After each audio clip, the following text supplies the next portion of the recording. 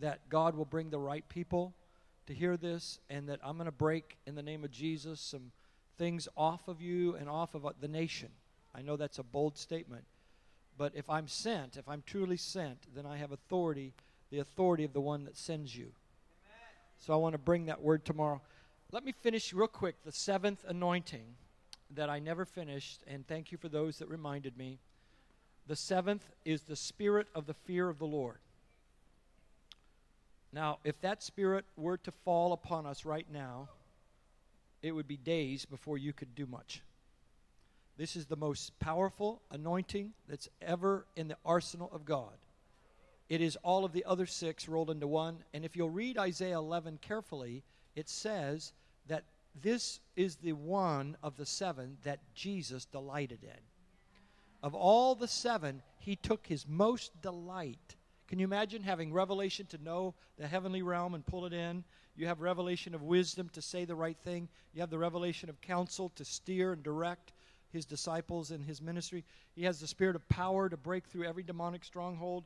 He has the spirit of revelation, all of these anointings. But the one that he took delight in was the spirit of the awe and wonder of God. The Hebrew word for fear, it would be good for you to do an analysis of that Hebrew word. I have. And in the universe of meaning, because linguistically, words typically have a universe of meaning. They mean something that is broader than just a narrow plan. So, using the term, a universe of meaning, and you slice that universe into sections, the fear of the Lord can mean terror and dread. Absolutely. But it's also jaw-dropping worship. It's the astounding sense of awe. It's like more than just like, oh, that's amazing, or that was really a good meeting. No, it's something that, you know, for a long period of time, you're in awe over. You're astounded. It's jaw-dropping. It's heart-stopping. You can't put it into words. Encounters. Now, I have tasted, I believe, a few times the spirit of the fear of the Lord. This is the spirit of awakening. This is the spirit of revival when it comes upon a city and a people. And I can tell you that it is terrifying, but it is awesome. And all I can describe it in is a terrifying bliss. It's everything you want and everything you want to run from at the same time. You don't know whether you want more or less. And if you want more, you can't take but a little bit more. But yet if you say less, then you don't want it to leave. It's just the most puzzling thing. And if it's ever happened to you, I don't need to explain it. But when Jesus walked through my wall and melted the wall of my bedroom and came into my house when I was alone, and I was weeping and I was praying, and to be honest with you, I can only be honest, I was confessing my sin as a pastor. I was telling the Lord how I needed to love people more, that I wasn't the kind shepherd I needed to be, and I was just sitting on my bedside, intimate with Jesus, and the piercing started. And it started just a pinprick in my heart. And I got pierced, and I said, oh, Lord, I'm wrong when I do that. I'm wrong when I say those words. I'm wrong when I think these things. And then that pinprick, it got bigger. And like, oh no. And then all of a sudden, matter of fact, I'm wrong all the time when I do all stuff. And I'm wrong to think of me. I'm wrong. And then suddenly it got bigger. And then all of a sudden I'm on my face, and he comes through the wall.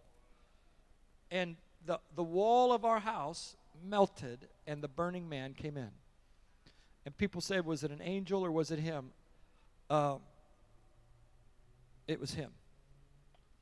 And he was so bright and glorious and beautiful, and all I could do was weep, and I screamed, I shrieked, I was undone. To say undone is like major understatement. I was terrified, I was consumed.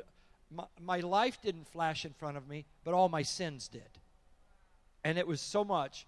I honestly, I've loved God for 42 years and without any significant intermission. I mean, I've really tried to put my heart before him. But I'm telling you, When he stepped in the room, I was the most filthy, despicable, wretched thing in my own eyes that I had ever looked at. I thought a number of things. One is I've never done anything right. I've never done anything with the right motive. I've always had self attached. I've wanted something for me. I was selfish. I was wanting, it was good but bad and mixed to it. And I just saw the mixture of my heart. I saw the corruption of my life, and it got worse, not better. And I just really wondered if I was a Christian. It's the truth. And the fire burned so strong and so hot, and I was just consumed. I literally was in the flame. The flame that came in the room was now upon me, burning me, consuming me, and I thought I was going to be nothing but a piece of garbage and ashes on the bedspread, and my wife would come home and vacuum me up, thinking I'm dirt on the floor or something. Where's Brian?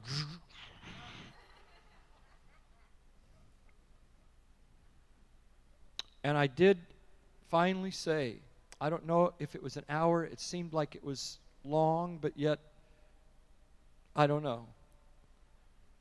Time stood still, it didn't matter, nothing in my house mattered, nothing in my life mattered. I didn't care about money, television, holidays, nothing. Didn't care about church, ministry, who applauded me or who, it didn't matter. I didn't care. All I knew is that the living Christ had come to me. And I was absolutely terrified. I think that's the spirit of the fear of the Lord. And apparently Jesus walked in that. Jesus operated in this awesome presence, burning presence of his Father, that he came from the fire and he came to the earth as a fire. He is the consuming God, the all-consuming God in human flesh. He veiled himself. He hid that glory for a season, but the one who came into my room, there was no veil and there was no hiding. I couldn't hide. I wish I could have. I wish I could have gone in the closet, under the bed, covered my head in the covers of the bedspread. I was undone. I felt naked. I felt wretched in every way. And then since then, it's fallen in our meetings a few times, not all the time, and I'm not trying to make it happen now. I just want to do what God wants me to do, and I feel like I'm to share the story. But when the spirit of the fear of the Lord comes upon a city, mass conversions break out. People, anytime, day or night, you'll hear the shrieks of people coming under the terror of God. And those who mock revival and mock spiritual awakening and say it's finished, we don't need revival anymore, it's finished, we just hang on to grace, forget about all of that stuff, they have never seen it. I'm promising you, they never had what I had come into my room. You would never say that if you've tasted it. And I believe that anointing is going to break out in meetings. I believe it's going to break out in my meetings. I really do. I think it's going to happen. Maybe tomorrow. Maybe tonight, right now. But when that burning fire came, it came in Florida when I was ministering there. We're on our way. Actually, we came back from the mission field. I had some health issues, and I needed some recuperation. And a pastor friend found out that I was in the States, and he said, "Oh, Brian, you got to come and be with me, and we'll let you preach in the evenings, and I'll do mornings." I said, well, "Okay, whatever you want me to do." And so the Sunday service in the morning was half the size of the Sunday service in the evening, because the fire of God showed up, and the light of God, the burning torch came and lit up that entire church, and it doubled in the course of a few months. And the evening service became greater than the morning service, and that doesn't do well for your relationship with the senior leader when that happens. But anyway, great confession of sin that nobody but Catholics believe in anymore. That's coming. What you going to do when he comes for you? Let's see how well you stand up to that when the fiery light of heaven comes into your room. So, the spirit of the fear of the Lord. I'm going to ask God. My hand is on fire right now, whatever that means. But and I do see some lights right over here, right here in this section, right there. The fiery light of God is moving. I would be surprised you don't feel something over in that area right now, because whether it's angelic or what, but there is a fire light right over here in this section. Is it okay that I tell you those things, or I could just keep it secret? There it is, more. So, Father, put your hand over your heart and only pray this if you mean it. If you don't mean it, it's too scary to pray. Search me, O God. Open up my heart. Help me to be quick to confess every deviation of holiness. Burn your way into my heart. Open me up like never before. Break me open until I'm beyond repair. I'm perpetually broken open before you. Like Jesus, like you were broken open before the Father. I receive the anointing of the Spirit of the fear of the Lord.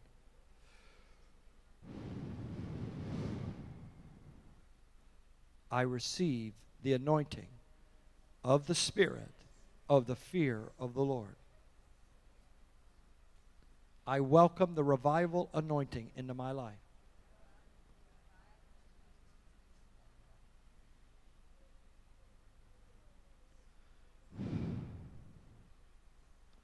More Jesus.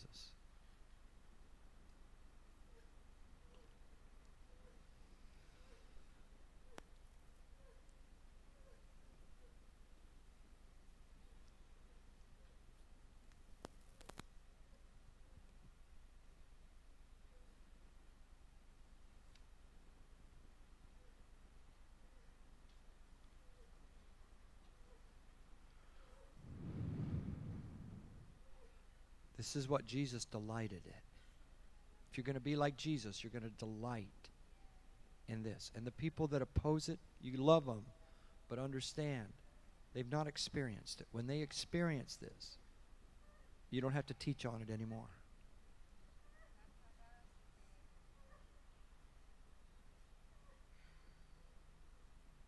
Chantel, is that your name? You're going to go into a 90-day season of prophetic encounter in your life. You're going to receive personal prophetic ministry by prophets. Some of them will come to you privately, and some of them publicly will call you out. But you're going to enter into a season of fresh revelation. And your destiny is to become a walking prayer meeting. Your destiny is to carry mercy and to bring an atmosphere of glory and to bring an atmosphere of transcendence. I see you studying out books like theology, but hear me well, it's not like old systematic theology. It's almost like Knowing God by J.I. Packer and Knowledge of the Holy by A.W. Tozer. I see you digging into some writings of people that have experiences, encounters, and Pastor Catherine could help you immensely with steering you, to read some of the right stuff, because she's got those books.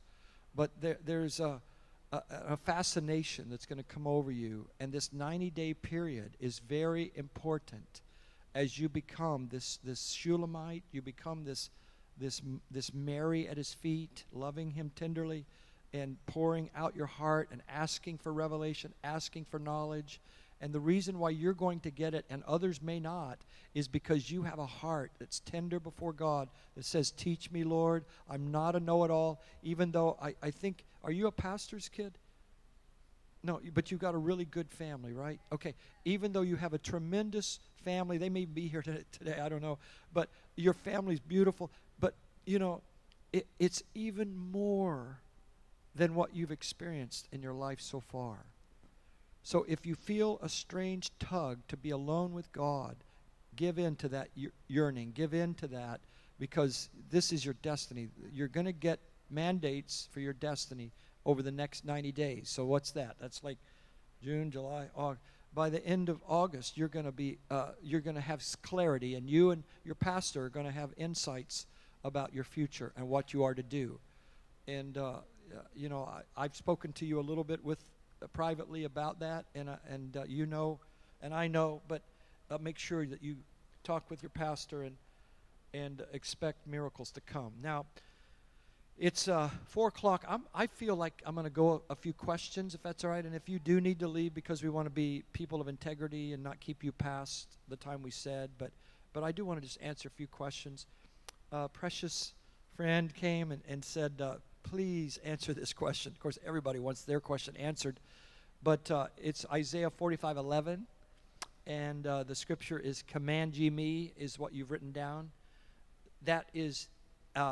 in the Hebrew text, that is a interrogative, not a, it's a, are you commanding me? Are you telling me what to do? That's what God is saying there. He's not inviting the church to command God, but he's saying, would you dare tell me? I'm the potter, you're the clay. So he, in Isaiah 45, if you really look at that scripture carefully in the Hebrew text, it is... it's not the way the King James has translated. This is why good translations are so important. I'm going to answer this one because it's kind of close to my heart, and it's a very good question. All of these are great questions, and I don't have time to go through all of them. Thank you for writing them out, and I'm going to take them and pray over them and ask Angel of the Lord to visit you with revelation on the questions you asked. Some of them were too wonderful that I don't know that I could answer. A number of questions were about tithing. You know, is it scriptural? Is it for today? And come on, guys. The answer is, you know, why are we trying to be an accountant with God? You know, my wife and I far exceed the 10%. Anything that's ever given to our ministry is going to, you know, you're just going to take. We're taking a lot more than 10% and giving away. Che did a interview with apostles recently, and he had all of us tell him how much our giving was. And nobody of the apostles of our stream give less than 25%. So I'll just leave that. How about that? See? So if you're going to nickel and dime God, you're asking the wrong question. I'm not trying to be mean on this because I know it's sensitive in the Australian church culture about giving. But I think you need to understand you don't have to give. You get to give. Yeah. New covenant, old covenant is you have to give. Yeah. New covenant is, wow, I get to give. I don't have to kiss my wife. I get to kiss her. Where is she? Oh. You come up here. Ow!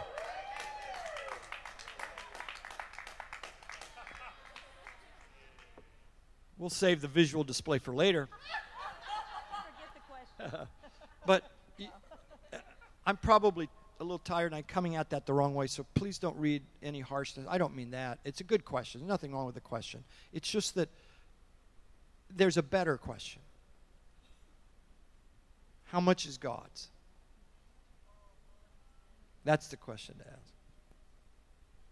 ask. Here's one. Jesus said it was, parables are for those that are outside. That would be those that were not yet part of his team.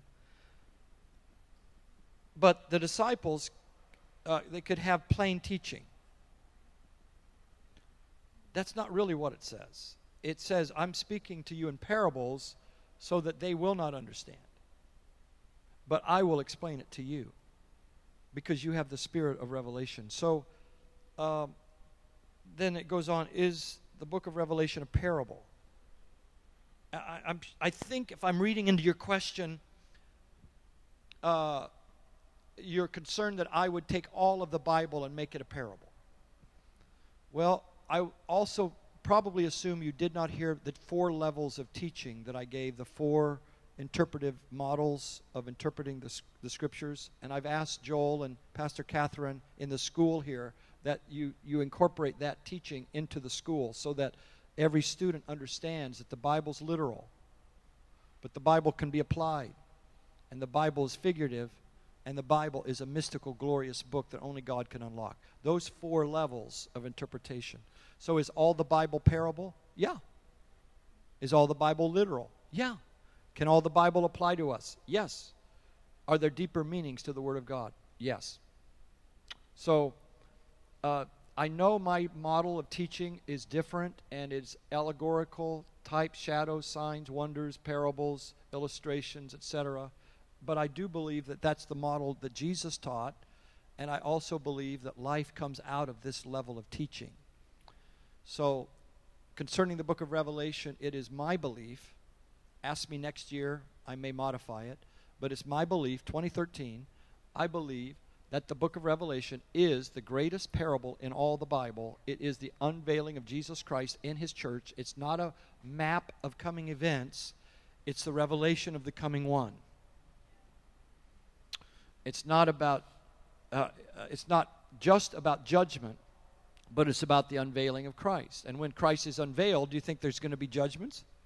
If the glory of Christ is unveiled on the earth in a people, yes, there's going to be judgments that are going to come forth. So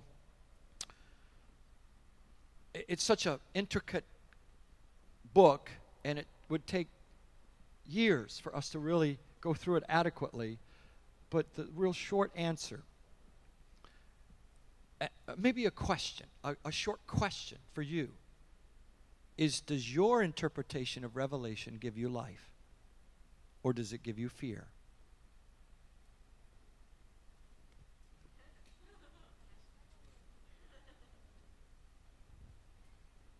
And God is not the God who gives the spirit of fear.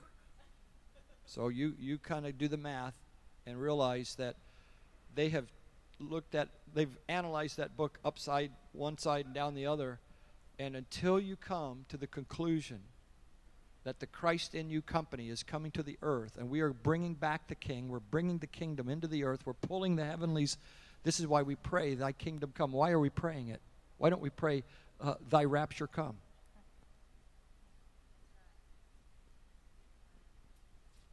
Here's a kind of a, let me do this one. Book of Enoch, I had some good questions on that. Very timely question, because I'm really pouring into manuscripts. I'm a researcher, and I really like the manuscripts of the Bible. And there's an interesting book. I'm not saying I agree with every one of his theorems, of every one of his ideas, but I think it's called the New Testament. And he's proposing that there be a global convening of scholars and leaders in the Christian faith to reconsider the addition of other books to the Bible. And the book of Enoch was probably number one on everybody's list. If there was ever to be another book added to the written scriptures, most likely it would be the consideration of the book of Enoch. I've read it a few times, and it is quoted in the book of Jude. Did you know that?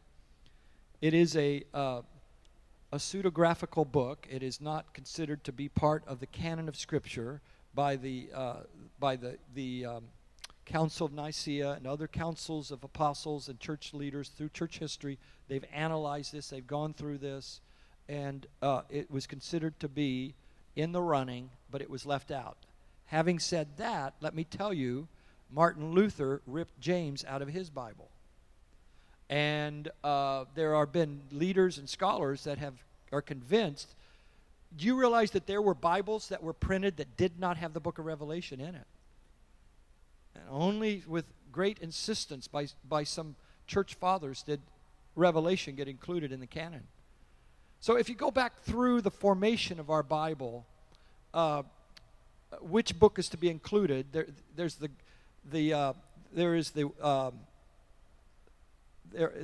see, what's it called? The Works of John? No, the Acts of John. There's a gospel or a book written called the Acts of John. It dates back to like the time of Jesus. And it talks about John being boiled in oil.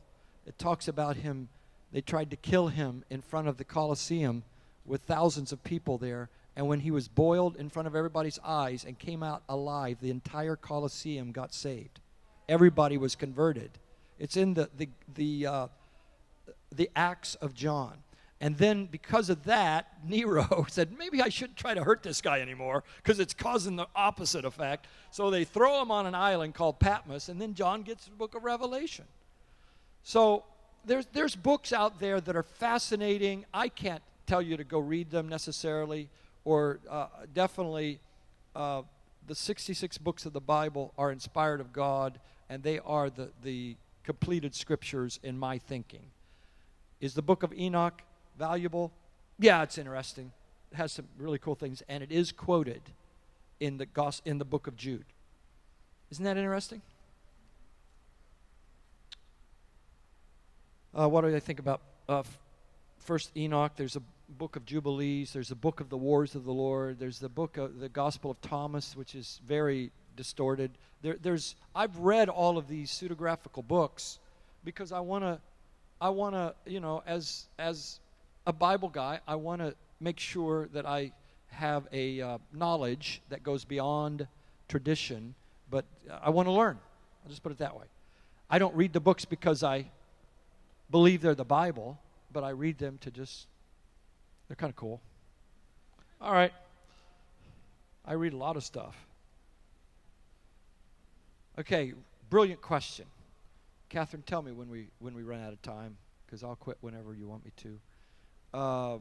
Brilliant question. So with the end times, where are we now? What does the end look like? What outlook should we have? Well, the end of the world was when Jesus was crucified.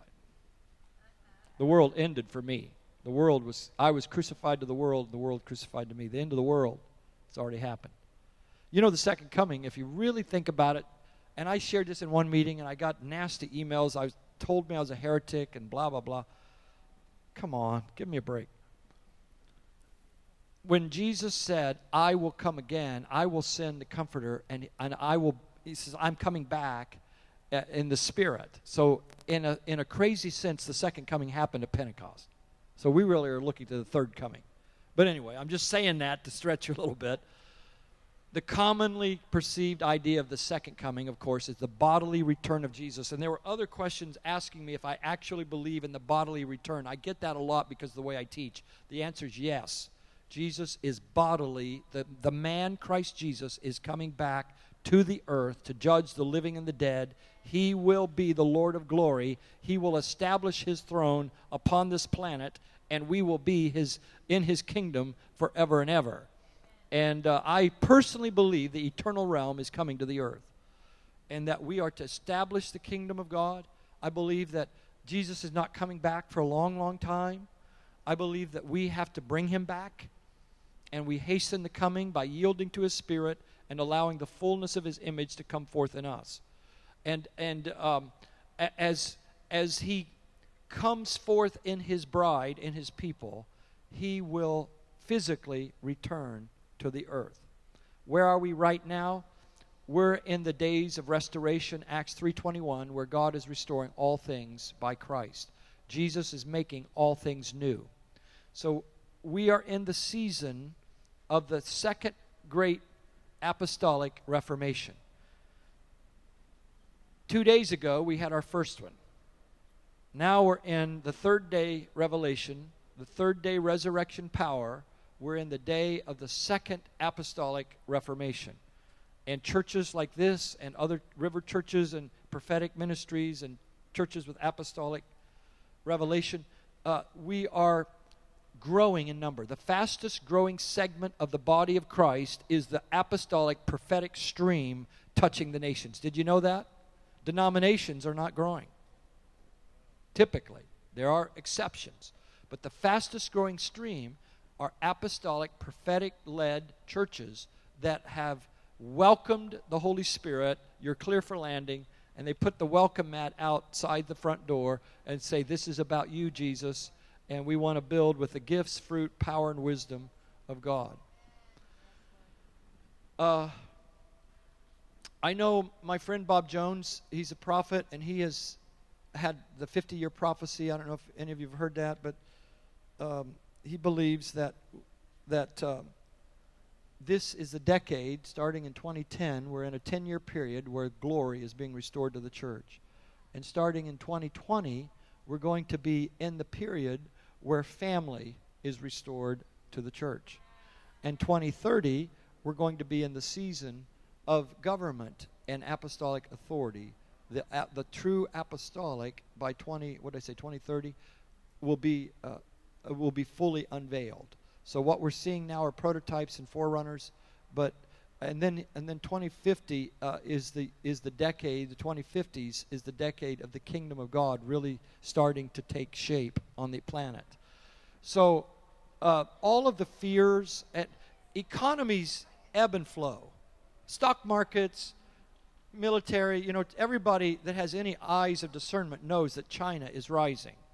That by 2020, China will have the greatest economy and will become a great global power.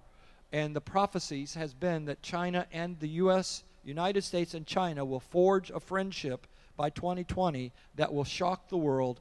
And the blessings of America and the blessings of China will mingle and produce global harvest and will fund the Back to Jerusalem movement, where we see the gospel has gone from Jerusalem, Judea, Samaria, and it's in its flow to the uttermost parts of the earth. It's like the power of the gospel light went into Europe. But Europe is now dim. And then it went over to the U.S. But now the U.S. is dimming. Unfortunately, it breaks my heart to say it, but the church is in we've had our go at this, and we still have gifts to give to the world. We still have redemptive qualities. America, just like Australia, has redemptive qualities for the world. America is still going to be of global power for years and decades to come. But the light of the gospel is moving. It's going west, and now guess what? Australia, you're here. And if you do not take this, it will skip quickly to Southeast Asia, and it will go into the Asia continent and the subcontinent of India. But you really need to know that your nation is to be the exporter of revival. You are exporting awakening and revival to the nations. If you took Holy Spirit from Australia, what a crazy place to live. I mean, church will get religious, boring. Leaders can get kind of mean and tough, and everything gets weird.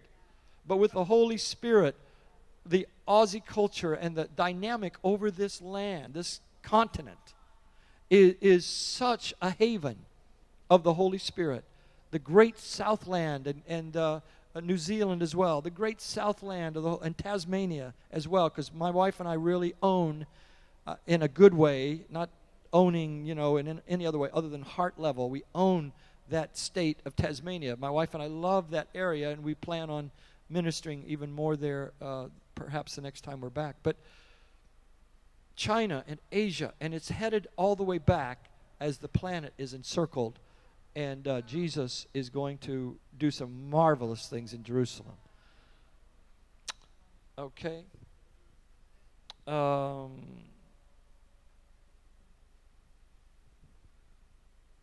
Yes. Answer to that one's yes. Oh, the question. Matthew 27:52. Jesus died. Bodies of many holy people died, were raised to life, came out of the holy city. Was this literal? And who was it? Yes. Was it Abraham, Isaac, Joseph, everyone? Yes. I think that the spirit of death was broken off of our planet. It's called the shroud over the earth, the veil that's over our planet. In the book of Isaiah, I forget the reference, but there's a scripture that says the veil that's over the earth is the spirit of death, and that death was broken when Christ rose from the dead, and the exceeding greatness of his power lifted off of the planet the spirit of death that no longer has legal access except where we allow it. And to take it even further, I believe that there will be a generation that won't die. I believe God can raise up a people that live beyond and have the supernatural realm, and I get this clearly from Revelation 12 and some other things that the Lord's shown me, but I believe that the last enemy to be destroyed is death, and that the church is going to have power over death. If the Christ in us has power to raise 1 billion people on one day, then he can keep you alive, and anyway, even talks about they couldn't kill him in the book of Revelation. So anyway. All right. Will the Lord physically return? Yeah, I answered that one. Answer's yes. Ephesians 5:25, good question. It's concerning marriage, and it has to do with my translation and the message, where the message is, I didn't realize this, but it says, a husband's words evoke her beauty. I love that. And they're asking me if that can be a fair translation of the Hebrew, and how come I got my translation that's different. And the answer is, I'll have to look into that, but I do know that the Greek word there is that the husband beautifies the wife. He washes her and cleanses her. So I think that's true. I think with our words, we affirm the beauty of our wife. You look at this woman next to me. I mean, she's about to melt the couch. She's so hot. Ooh, ooh. And so I think a husband establishes the identity of the wife. I think so many women need the husband to affirm them, and a father to a daughter. And if a father's never done it to a daughter, I think the young girls end up trying to find a guy that will, and they'll do it the wrong way. You know, they'll try to get a guy's affection in the wrong way. So what a man, the male identity has authority. If Adam could name the animals, then he has power to bring identity to people and things. So as we speak, we can bring identity. I try to tell my wife as many times as I can a day how beautiful she is, and how much I love her. Now, I'm not saying I do it every day, but I do my best sometimes, occasionally. But enough of that. Who are the two sons in the parable of the prodigal sons? One was younger, the other was older. Of course, dispensationally, we would interpret that as the older son being the Jew and the younger son being Gentiles, which tends to fit with what Jesus was trying to teach the Pharisees. But in another way, I think the older son could be anybody that's religious, that feels like, God shouldn't show grace. It's funny how grace does mess with the religious people. It's like the woman caught in adultery. Jesus said, I don't condemn you. Do you know that most Greek manuscripts don't even have that? The most reliable Greek manuscripts don't have it. But I spent an entire day, and I researched this out as thoroughly as I could, and I have some great tools to do it. And I found Augustine and some of the church fathers in their writings quoted that text and actually said that there were translators who refused to, that cut it out of the Bible. They refused to translate it. And that it truly is anointed of God. And there are actually, the oldest Greek manuscripts have a gap in the text, a space, where it was like white out, or they cut and paste, they took it out of the Bible. So, yes, you can make an argument that shouldn't be there, but when you get my Gospel of John, I have I think an adequate footnote to explain why it should be part of the Scripture. There's so many places in the Bible where they take out the supernatural, they take out the extravagant grace portions, and they water it down, and they put women down. There's a lot of scriptures where leaders are women names, but you'll never know that. Did you know one of the disciples on the road to Emmaus, Cleopas is her name? It's a woman. Some believe it's Peter's wife. The two disciples on the road to Emmaus. I know the macho guys can't handle that, but that Jesus would come to a woman. Yeah. At least. Yeah. And her name was Cleopas. And you will not find a commentary that will tell you that was a woman. They're going to keep it right out of your understanding. Well, that's why many believe it was Peter and his wife. So that would have been Peter's wife. There is a case to make that the two disciples were Peter and his wife. You have to kind of do some gymnastics a little bit to make Peter there because of the chronology of the appearance of Christ and stuff. I don't know. I tend to think it was two women. But then you have Jesus walking with two women, which he's fine with.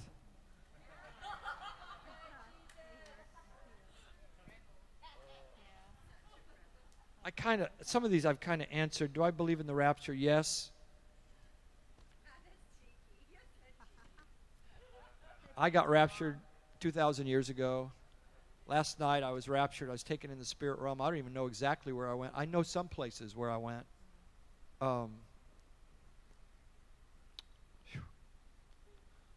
The word rapture, your homework is go find that in the Bible. Go find the word rapture. Look for the word rapture in the Bible. Come back and tell me tomorrow where rapture is found in the Bible. Now, you know about the two are lying in the bed, one taken, the other left? One's taken in judgment, the other's left to go into the kingdom of authority and power. You didn't hear me. You got it backwards. Two are in the field, one's taken in judgment. The other's left. Because it's the days of Noah. The key is, as it was in the days of Noah. Now, in the days of Noah, who was taken away? The wicked. And who was left to establish a brand new era? As it was in the days of Noah. Cha-ching! Bang, bang, bang, bang. Yeah, we got to read the Bible not from novels. I mean, if you're getting your eschatology out of novels, bro, I want to be left behind. Leave me behind.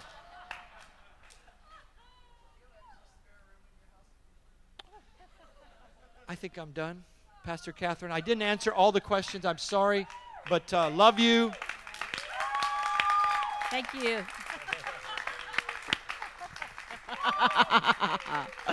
Oh, thank you, Jesus. That was fun. Hallelujah. Well, I just want to encourage you. Brian will be sharing tomorrow afternoon at 4 o'clock. As I said, he's going to have a break tonight, and I think he deserves a break. Yeah, and but 4 p.m., you want to come. It's going to be fun. We are just so grateful to be able to just sit and listen and just be taught. It is so, we truly are hungry, and we just really receive them.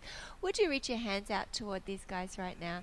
I want to pray the blessing of God over them. We just want to release glorious, refreshing delight. But you know what I really want you to pray? I want you to pray that they will have favor in all the nations, that they will have favor with pastors and leaders, that they will have favor to get the word out, that the Passion Translation would have such favor and supernatural acceleration upon it, Lord God. We declare, Lord, increase, even as he is poured out, Lord, multiply it back to him. Father, we ask, Lord, it'll be so easy. It'll be so easy, even in his sleep, God, that downloads would come. It would just flow like a river, morning by morning. Your mercies will be new, Lord. It'll flow like a river. And Lord, we declare, Lord, he has favor, that there is double doors of favor opening for him in the nations. Hallelujah. We declare double doors of favor in this nation, in Australia. We declare double doors of favor in the body of Christ.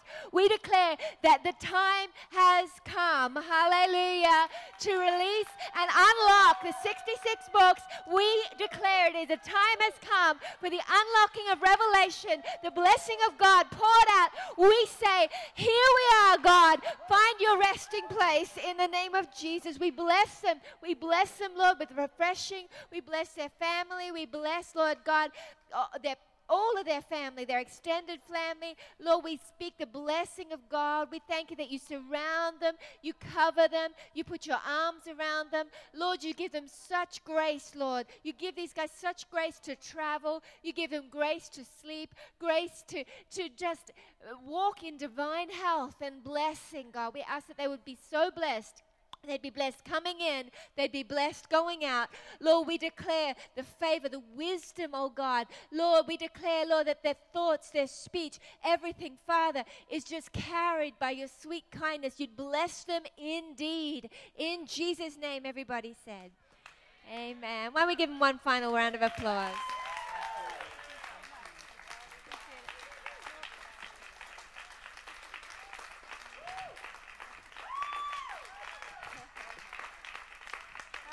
Hallelujah.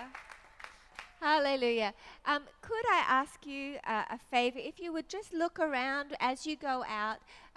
New Hope do have the building tomorrow morning. Outbreak is going to be here tonight. Daniel Fuller is going to be speaking. It's going to be good.